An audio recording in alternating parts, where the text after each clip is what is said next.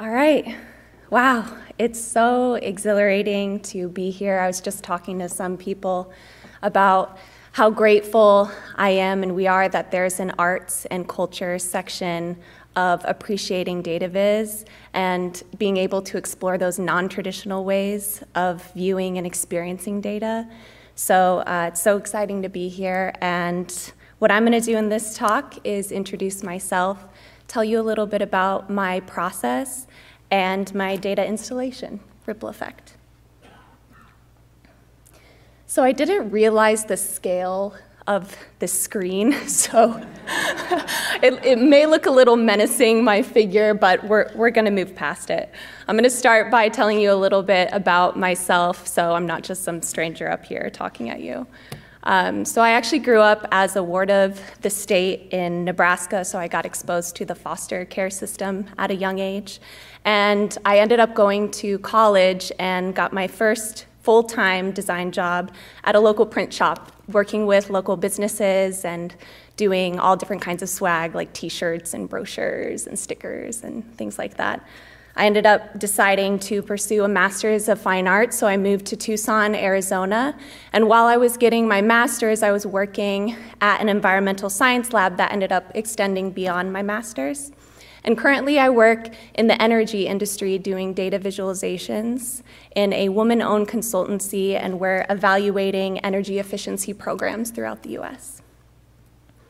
So throughout this progression, I have this vibrant freelance design and art practice. It's always been a part of who I am. And this is where this project, Ripple Effect, was born out of. So I've been following IIB for quite some time, and I'm quite inspired, as I'm sure a lot of you are, by David McCandless's work. And he said that data is the new soil. It's this fertile, creative medium that visualizations will bloom out of. And in this information age, we've produced massive amounts of data. But we know that data by itself is not enough. Raw data are just numbers, disconnected facts, inert material. And when we design information, we start to reveal the deeper patterns and connections that shed light on a topic, give it meaning, and allow the human brain to focus on the information that matters, that yields new data insights. So what I'm interested in, and what I think about a lot, and I think this work will reflect, is designing with data in a way that reflects the functional, social, and emotional behavior of users. And I really like to think about starting with the needs and insights of people rather than leading with data. So in this vein, I've explored, as what was just stated, is data physicalization, what it means to have an embodied data presentation that people relate spatially with. And I'm really interested in the question of what can art do rather than just what information is being visualized. So I wanted to start this presentation by placing us in, of all places, Tucson, Arizona, which I'll talk about, and give you some insight into the process of discovery that was a part of this project for me. So as a part of my graduate study, I was brought into the University of Arizona in the Master of Fine Arts programs while working in an environmental science lab, whose research was focused on measuring contaminants in rural, low-income communities that neighbored mining and extraction activity. So Arizona has this vast history of extraction. Our economy was built on copper and was part of the Old West mining boom, which went pretty strong for a century and left a legacy of waste, environmental contamination, illness, and premature death in mining communities.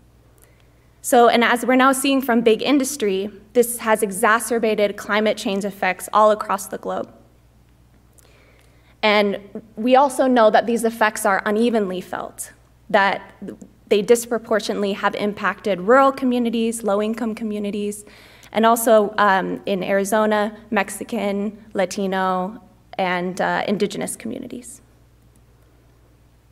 So that's part of the history, but it's another story when you drive into these towns and you recognize the scale. So this is from Ajo, Arizona. I've traveled to a lot of different mining communities through this work, And you can see in the bottom the basketball courts. That just gives you a reference of the scale of these open mining pits. It almost resembles these old 19th century paintings of the sublime, the visual sublime, but yet you have this very distinct experience because while you're in awe from the scale, you also realize that it's a toxic landscape. So it goes kind of hand in hand with this awe of human interaction and the scale at which we're able to operate, but paired with seeing some of those iridescent colors, you realize the effects that this has had on humanity. And it's a very distinct relationship with nature. I'll just zoom in for the scale. There's a certain, there's certain smells and ways of interacting. And slowly as a nation, we're becoming more accustomed to this presence of toxicity. You can think of the Animas River in 2015 when EPA reps broke open the old mining tunnel that spilled into the river and it turned the river orange, or the California skies from the wildfires. So younger generations are becoming more accustomed to this. And one of the towns that we worked in, Hayden-Winkelmann, these are some pictures I took while visiting. You can see the science classroom that is right in front of the smelter, the smokestack, and the playground. A toxicology study found that blood lead levels are 2 times higher than that of the national average in this community. So I was brought in the environmental science lab under an NSF grant, and it was called Project Harvest, and it's a citizen science project where we trained community members on how to collect environmental samples. So here, this is actually some of the design work I did, going over the sampling materials and showing them how they could collect samples on their own property. So a lot of residents did their own sustainable practices of gardening and rainwater harvesting, and they wanted to know if this media was being contaminated by their environment. So a very informed question. So we would train them on how to collect samples on their own property and send them to the laboratory for analysis on a broad suite of contaminants. And we would report them back via these data sharing events where we'd show them the results. So I was tasked with this question of how do we visualize this information to communities? Pollution in real time is incredibly powerful. And if we think about exposure pathways, we all had this experience collectively going through COVID, is that you don't have awareness when you're being exposed to something. You can breathe in particles or you can drink water and unknowingly be harming yourself and getting sick over time. So what's also incredibly complicated about this question, it's not a simple question, right, is that this is very personal data involving people's property that can affect their property value, the plants in their own gardens, their local environment, their neighborhoods, and ultimately their health. And what we know is that traditional science communication methods, such as the 50-page reports, the graphs, pamphlets, typically do not reach the people most impacted by environmental pollution. And in fact, these communities can often feel excluded from these results and findings. In the science world, the output is usually academic studies, which are exclusive to those who have a particular kind of knowledge and literacy. And also is not accessible to everyone, especially for people who don't speak the language or don't have access to internet or don't know technical scientific terminology. We also have all come across a graph, right, during COVID that's very reductive. It reduces something so unfathomable like the number of deaths from COVID into these data points. And so we're seeing people's lives represented through points on a graph that amount to thousands and thousands of deaths, and it inevitably detaches us from the subject matter and the message. So in a world of information saturation, we become desensitized from constantly being flooded with these online data graphics or flashy news headlines or social media posts. Okay, so with all these issues in mind, as I thought through how do I visualize environmental data that's personal to people's lives, I found an entry point through art. because there's something that art does that connects us back to the personal, the bodily experience, the present moment. And I wanted to use art as an experience to allow people into the conversation rather than exclude. So I was posed with this question, and I went to a conference that they threw a bunch of 20-some-year-olds together and said, solve the world issues on water problems. And it was a very daunting question, and we're like, okay, we'll take a stab at it. But I met with this digital sound engineer who was showing me how he composed his digital sound compositions. And we found it interesting that there was a similarity of forms with the ebb and flow of data and the crescendo and decrescendo of his sound compositions. So we started mapping out what it really meant to listen to our environment.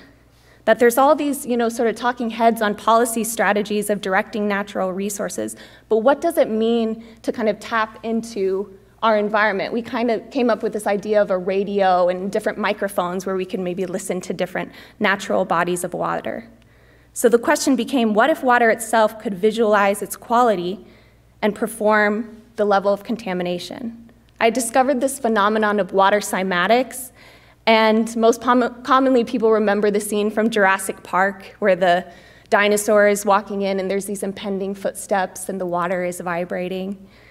And so that is from the vibrational patterns of sound. So out of this was born the project Ripple Effect, which uses water cymatics to have water perform its own level of contamination. So it's an art installation, works with technology to do data sonification. And so when you play the sound that through Max MSP we're able to translate the data to sound, and you set a tray of water on top of the speaker, the vibrational patterns will show the level of contamination in the water.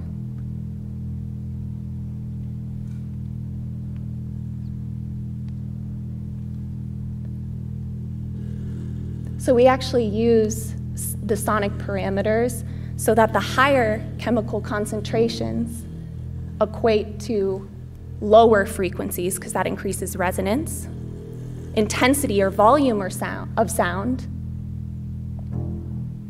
and also bass and resonance.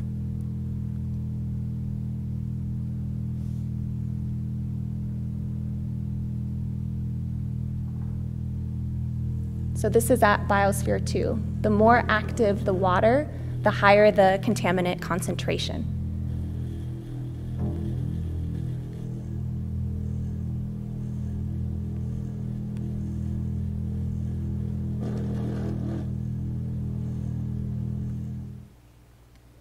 So here's the data to sound translation I talked about. You can collapse, if let's say you have 3 years of data, you could collapse it into 3 minutes of a soundtrack, depending on how much data points you have and what increment of sound you're assigning to the data points.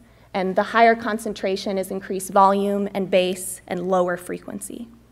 So here are some process pictures. The LED light illuminates every time a data point exceeds a maximum contaminant level set by the EPA. So that further codifies the exhibition. And the more active the water, the higher the chemical concentration. So this is actually showing the data set that I worked with in Flint, where individual data points exceeded the action lead level up to 300 to 1,500 times the limit. So what happens then is the water actually lifts up from the data, the bowl of water. And so this actually traveled to rural communities throughout Tucson. Not museum spaces, these were community settings that people were used to going. And we actually beta tested some of this with the community itself to see if this was an effective way to show information. So this was back when the project, I still had to trigger the Arduinos with the button to share with some of the community health workers. And I'm running out of time, so I'll go through some of this. But this traveled to so many different places now. It's been to the Venice Biennale, which was a more elevated presentation. And I can't play that because of the sound. But then the other thing we're doing is measuring the impact that this has on people. I was able to work with various scientists to do a case control study of half the participants receiving their results in booklet and then half with the art installation and the booklet, and then they would switch the next year around.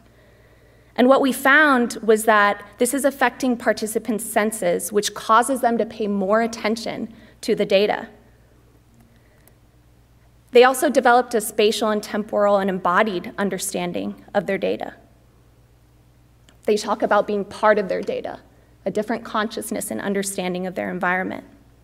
They also had stronger intentions to change their garden or rainwater harvesting behavior based on the results. And they followed through with those actions 6 months after seeing the data. So we would call them up in interviews and check to see if they did anything different based on what they saw. So the memory plays an important role, is that it translates into action.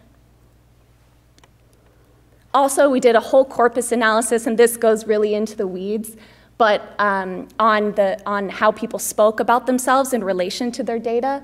And what we found that in ripple effect, participants were more likely to place themselves and other people in the center of the discussion, versus in booklet, they would place the data in the center of the discussion, which I think is a really significant finding, is that people were able to have an entry point into some of their memories, like the fumes that came up from the mine or the acid rain that they would experience growing up. So to close, I want to say, for the people of the field in information design, I urge you to ask the question, as I continue to ask myself, how do we see our work through? How do we take ourselves away from the endless visualization options and software and put our work into public spaces as interventions, as proposed conversations, and a space for reflection and interaction? How do we reach audiences that may be excluded?